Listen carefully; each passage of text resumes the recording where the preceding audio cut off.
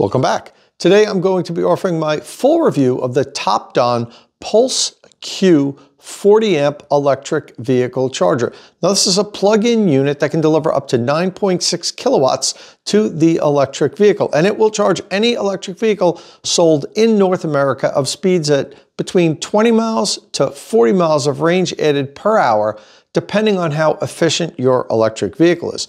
I'm going to be using this guy to charge a variety of electric vehicles over the next couple of weeks, and I'll also be putting it through the full lineup of tests we do here on State of Charge, so you can make a decision if the TOPDON PulseQ is the right electric vehicle charger for you.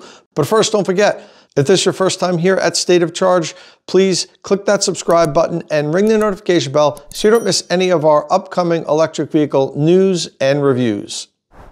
All right, before we jump into the review, let's take a look at the PulseQ's key features. Dimension-wise, the PulseQ is relatively compact. It's 12.25 inches tall by 8.75 inches wide and only 3.75 inches deep, so it doesn't come off the wall very far. It can deliver up to 40 amps, which is 9.6 kilowatt from a 240 volt source, and it uses the NEMA 1450 plug, although it can be hardwired.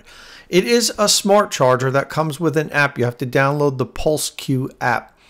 There are two cable lengths available, 16-foot and 25-foot. It comes with the industry standard J1772 connector that'll charge any EV, including Tesla vehicles, with that adapter that Tesla provides. It has a NEMA 4 enclosure, so it's good to protect the unit against blowing snow and driving rain. The operating temperature is negative 22 degrees Fahrenheit to 131 degrees Fahrenheit, which is negative 30 C to 55 C. It is UL listed. It is Energy Star certified. It comes with a 3-year warranty, and it's made in China. We've had a few of our followers ask us to include where these units are made in our key features, so we're going to start doing that from now on. All right, so let's get this thing started by unboxing the unit and seeing what TOPDON includes in the box.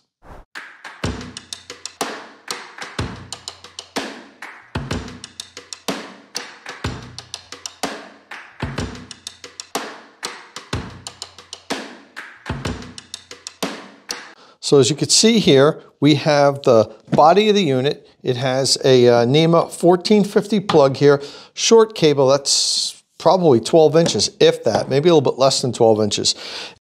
It comes in either a 16-foot or 25-foot cable. This is the, I guess, the instruction manual, also the user's guide. It explains how to pair it with the app and so forth, and it also has a mounting template here. Let me see here. Product specifications, and it has a mounting template for you to use that on the wall. It also has this QR code here, which is important. The customer needs to pair that with their smartphone app if they want to be able to use this in conjunction with a smartphone app. It doesn't have to be, but most owners are going to want to have this paired so they can use the unit with an app. It comes with this is a 2-piece connector holster, which is kind of unique. This goes in there, and you use these screws here to screw it into the wall. These are just regular sheetrock screws. It does have drywall anchors for that also. The interesting thing about this is, I believe this is set up this way. This is for the J1772 connector, which this has, but then this unit could also be used with a Tesla connector. They would just give you a Tesla insert like this. So the way this is set up now is for J1772. They also provide you with these 4 more beefier screws with anchors for the main body of the unit, which this is how it gets installed. We're going to go over that later, but this basically comes off the back. You unscrew these thumb screws here, slide it off, and mount this to the wall. But we're going to go over that next. So that's what comes in the box. Next up, let's take a look at the PulseQ app. The PulseQ is a Wi-Fi connected smart charger that allows the user to schedule charging, adjust the amperage that the unit delivers to the vehicle from 6 amps to a full 40 amps, and also start and stop a charging session, as well as view real-time charging information and past charging sessions. However, that's if you can get it to work. I tried at least a dozen times to link the unit to my app, and it was actually successful twice. However, each time it did pair, as you can see here, the serial number on the unit is linked to the app. The unit still remained offline and wouldn't connect to the vehicle and show any type of charging data even while I was using it to charge my vehicles. So I called the tech support number and was directed to leave a message, but was never called back.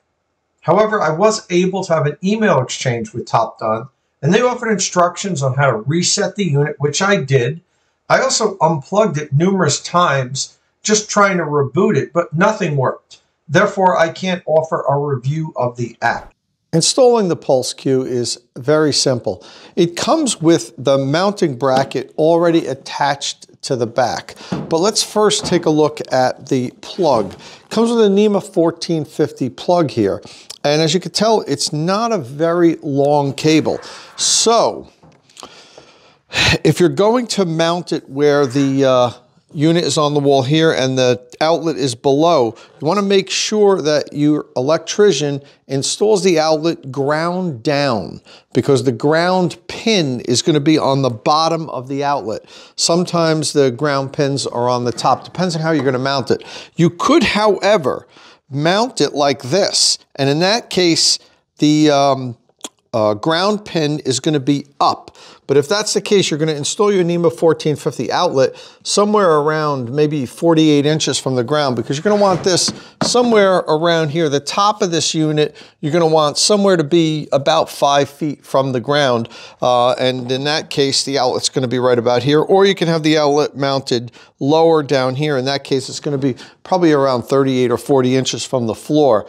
Now, as far as the mounting goes, as I said, the mounting bracket comes attached. What you have to do first is unscrew these two thumb screws on the bottom of the unit.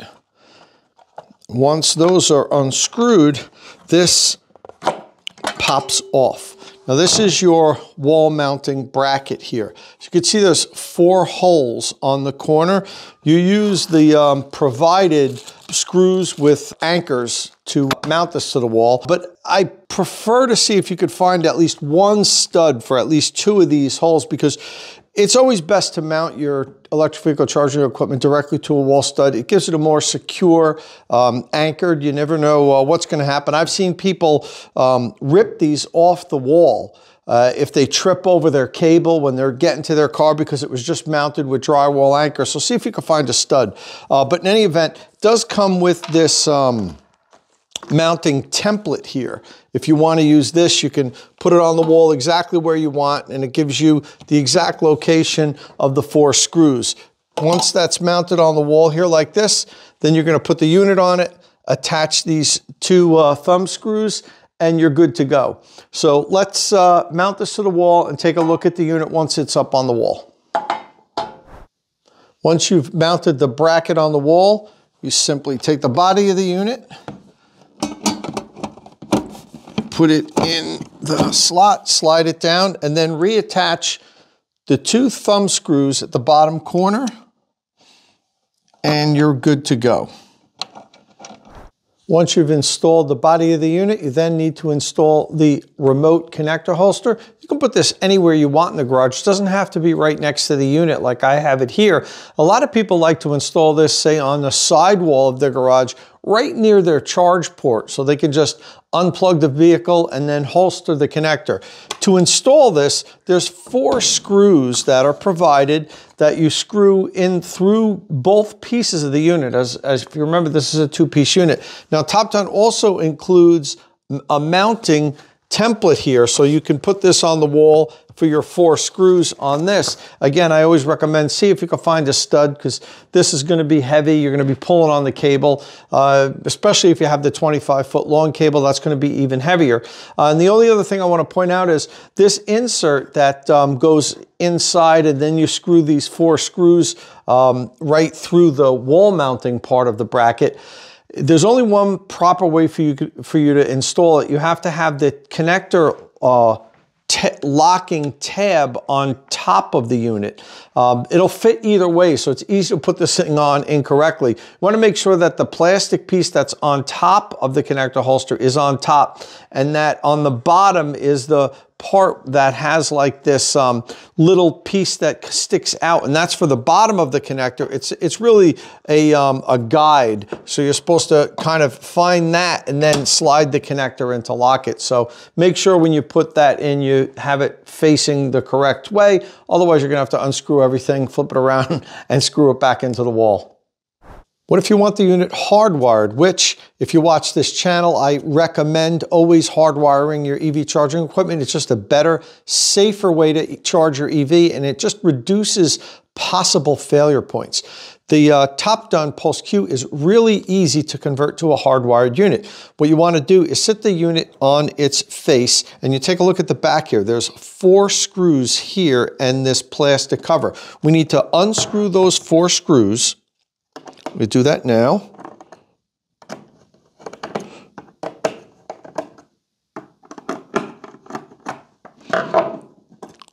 Pop the cover off, and that exposes the wiring to where the NEMA 1450 is wired, right here. So basically your electrician is going to unscrew these, pull it out, and then hardwire the wire directly in through the same inlet. Piece of cake, couldn't be any simpler. Again, I know a lot of people like the plug-in units, but if you haven't yet, check out my video on EV charging safety and how we're having a lot of problems with the NEMA 1450 outlets just because they're just not designed for the duty cycle of electric vehicle charging. I always recommend, you know, hiring a qualified licensed electrician, particularly one that's an EV charging specialist, like my channel sponsor over here, Qmerit. It's one of the reasons why I partnered with Qmerit. Qmerit has a network of licensed electricians that specialize in installing electric vehicle charging equipment. And why do you need a specialist for your EV charging equipment? Can't any electrician pull a permit and do this? Yeah, they can. Any electrician can, and chances are many of them are going to do a fine job, but not all of them. And you know, with any industry, there's people that do really good jobs, there's people that don't. And EV charging is different than any other electrical appliance that you have installed in your house. It pulls more current than the rest of your house does while it's charging. And you ask it to do that sometimes every day for many continuous hours. So, you know, hardwiring just reduces a possible failure point. You're not going to be taking this off the wall, plugging it in, unplugging it, take it different places. Have it permanently mounted and get yourself a portable charger if you really want to have something in the back or in your trunk just to be safe when you're on the road if you need to plug in. Hardwiring is much better than plug-in units, and that's why we recommend it here at State of Charge. It's time for the PulseQ's cable deep freeze test. I put the unit in this commercial freezer 24 hours ago to give it a nice deep freeze and simulate how it would be if this was mounted outside in a very cold area during the winter months. We do this test to see how bendable and flexible the cable is when it gets cold. So let's take a look and see just how cold it is in this freezer right now. Negative 15.5 degrees Fahrenheit. So yeah, this is simulating a nice cold day. Well, actually the timing is just right because we're getting this Arctic cold front through this area now, and we're going to have temperatures here close to 0 degrees Fahrenheit within the next couple of days. So this isn't far off from what I would be witnessing here if this were mounted outside my house. All right, so let's take her out and see how she does. So as you can see, I always wrap the units up with the cable in small loops. Now I'm going to cut it open and or cut the cable loose and then see if it will unravel and bend easily.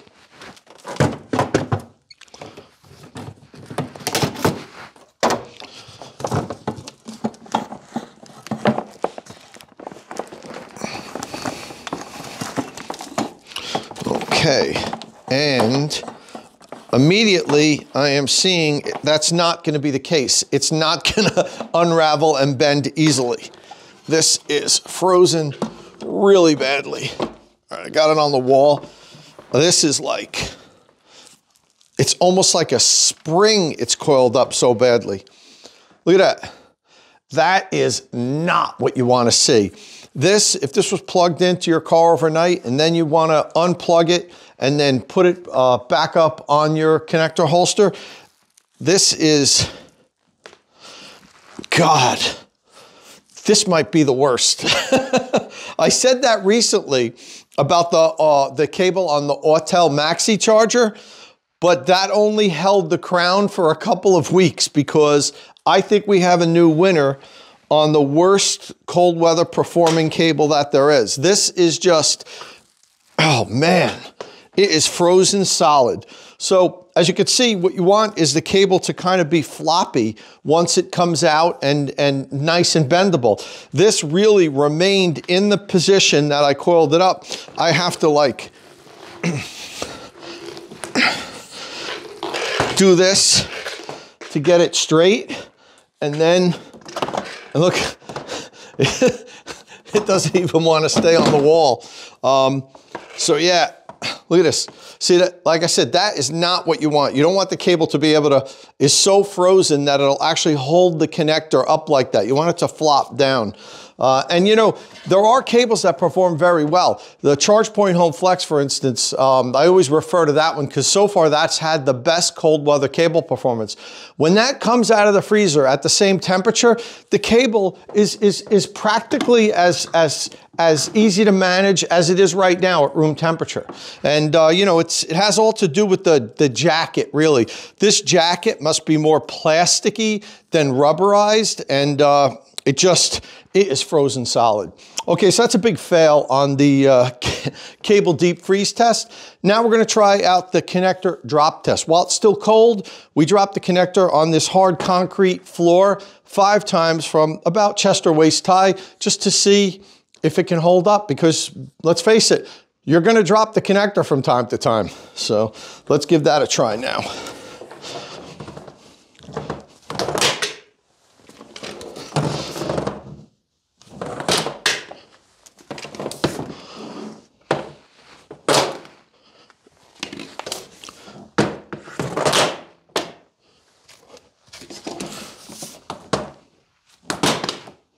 Five, all right. No damage, everything's fine, didn't break. I didn't think it was gonna, because this is, these Duocida is what the name of the brand connectors. These are used on other EVSE that I've tested before, and they seem like they're built pretty well and strong. So, you know, it's a well-made connector. I don't necessarily love the grip. It doesn't have any rubberized grip, but it's not a terrible connector. It does have a nice, like bevels in here for your fingers to fit into, and it does have some ridges on the side of the connector, which give it a decent feel. So this is probably slightly above average as far as connectors, as far as I'm concerned, as far as their grip and their feel. It's a well-made connector, so I think this is you know, not going to lose any points in our ChargerRater as it will for the cable, though. That was a major fail, and it's definitely going to cost us a point in our ChargerRater rating system. Okay, so let's take a quick look at the unit. I like its compact size. It's only about 12 inches tall and somewhere a little more than 8 inches wide. So it's a nice compact unit. I like when units are compact and don't come off the wall much. This only comes off the wall, I think, about 3.5 inches. I did the dimensions earlier, but it's nice and tight and compact. I like that. The cable is available in either a 16-foot length or 25-foot length, which is good. I like when they offer 2 different sizes. I would not recommend getting the 16-foot length unless you know where you're going to be installing it. You don't have to move much, because 16 feet does not even reach across an average 2-car garage. And you know, I find cables under 20 feet virtually useless for a lot of people. So I'd recommend getting the 25-foot cable. However, it's $100 more. When these chargers have shorter and longer size cables, they usually cost about $50 more for the longer cable. This is a lot. $100 is a lot for the extra 9 feet. The only problem with that is I think it's necessary, and I recommend getting the longer cable, as I said, unless you absolutely know you're never going to use it. The connector, talked about earlier, it's a nice connector. It has this rubber cap, which is nice to cover the pins. If you're not going to holster your connector, make sure you put this cover on, because you don't want dirt and moisture getting in on these pins. Over time, it's going to foul them and it'll cause the connector to fail. If you're not going to holster it, make sure you use that. Now, as far as the holster goes, this is a nice remote connector holster. It has a nice deep ledge on the top, so you could wrap the cable as many times as you want and it's not going to fall over. Some of these remote connector holsters only have a little lip on the top, and if you wrap the cable more than 2 or 3 times, it starts falling off. So this is a nice job here, and it also is nice and deep. And what's important about that is if it is snowing outside, you have this mounted outside, you know, the whole front half of the connector is going to be covered and give it a little bit extra protection. So that works there. You know, again, I'd love to see a little LED light in here. Some broken record, I talk about that all the time when we do these reviews, but it doesn't have one. Cable-wise, so we saw the cable deep freeze test didn't perform very well. Part of that is probably because it's very thick cable. I measured it and it's more than 20 millimeters thick, and that's on the thick side for our cables here. Now, that's a 40 amp unit. If you go right next to it here, that's an 80 amp charger for the Ford Charge Station Pro, and its cable's actually thinner.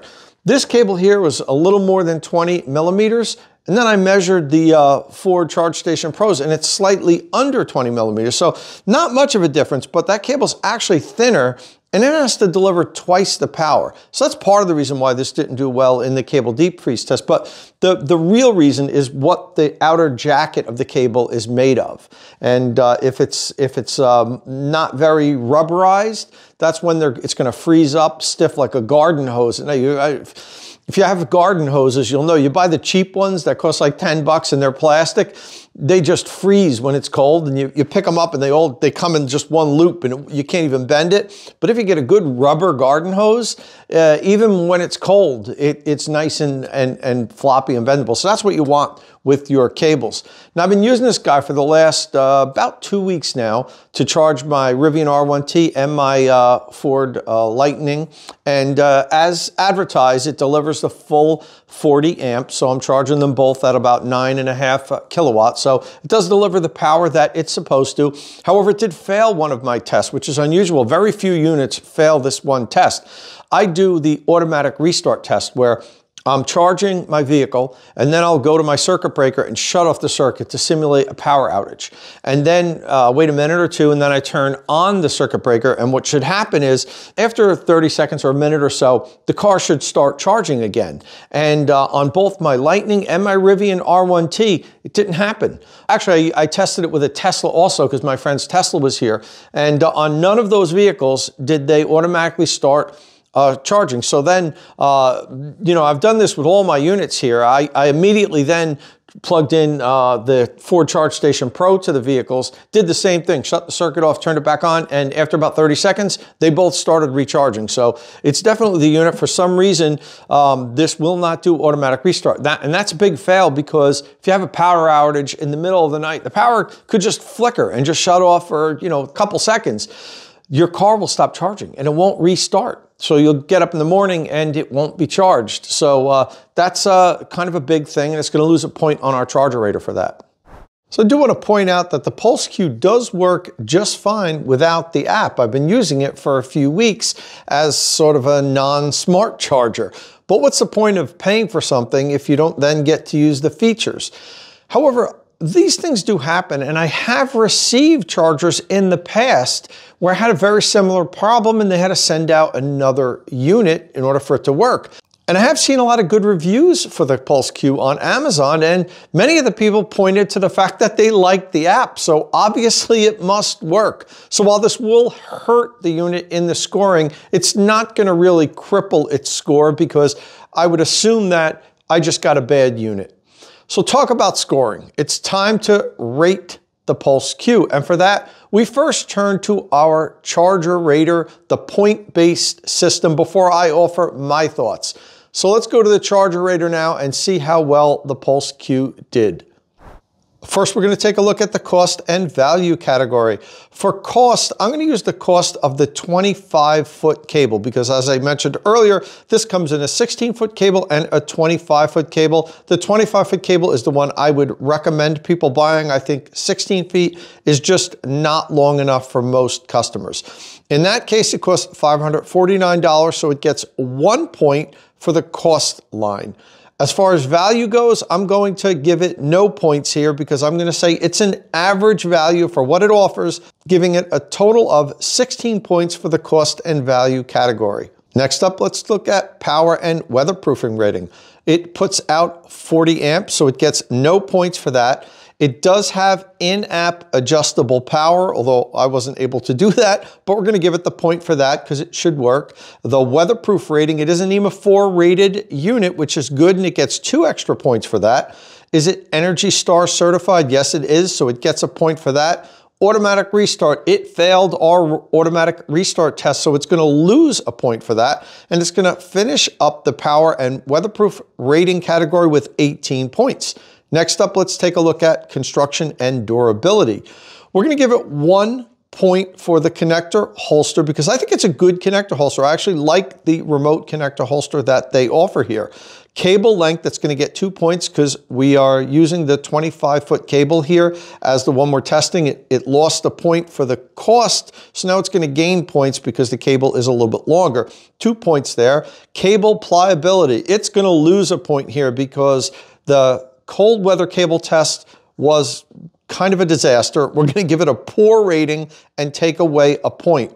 Robust construction, it's an average construction, I believe, and not going to get any points. It's not going to lose any points for that. For removability, again, it's not going to get any points because it's simple. It doesn't have a nice security lock that I like to see on some of the units. You could just unscrew the thumbnails and just take this thing off the wall if you wanted to. Ease of installation, it's not going to lose any points, so 0 there. It'll finish up the construction and durability category with 17 points. Next up, smart, non-smart category. It does get 2 points because it is a smart charger. It is not power sharing capable. It can't share power between multiple units and share a circuit. It is not Amazon Alexa or Google Assistant compatible, so it gets no points there. Does it store charging record data? And we're going to give it the point there, even though I wasn't able to see it. It seems like other people have seen that and posted pictures of it. So it does work on units where you can get it to connect to your app.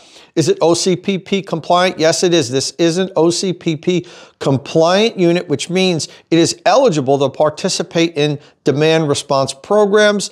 It does have to get certified for each specific program, but at least it is OCPP compliant, so it should be able to do that. So it's going to finish up the smart category with 19 points.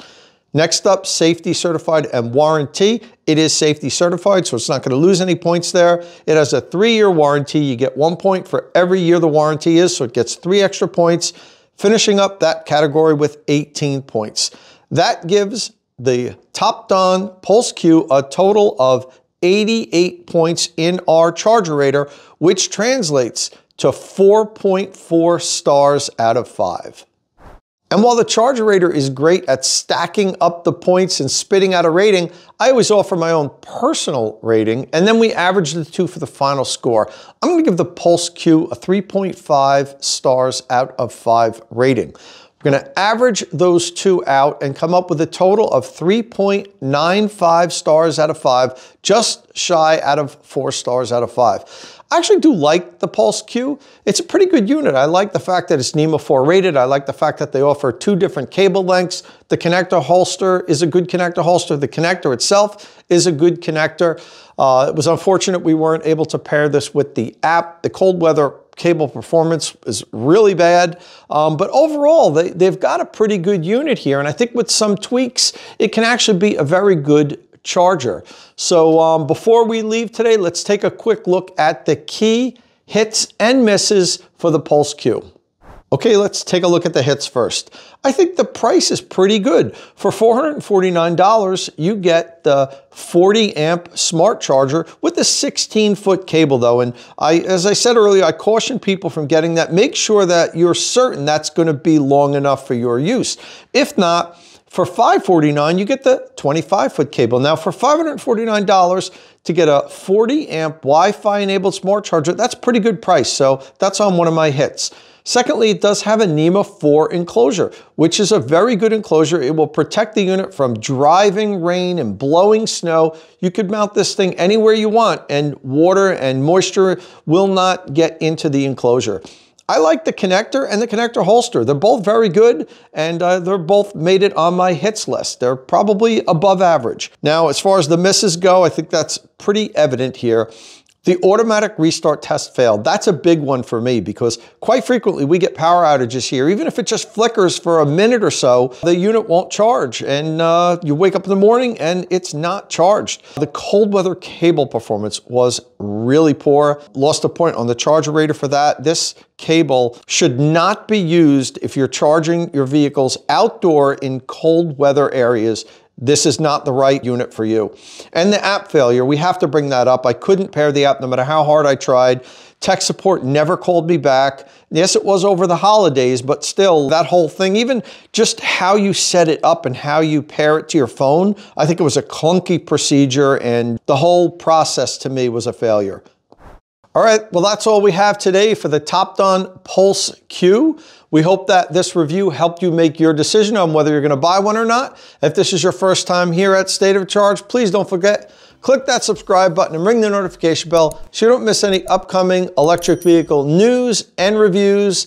And as always, thanks for watching.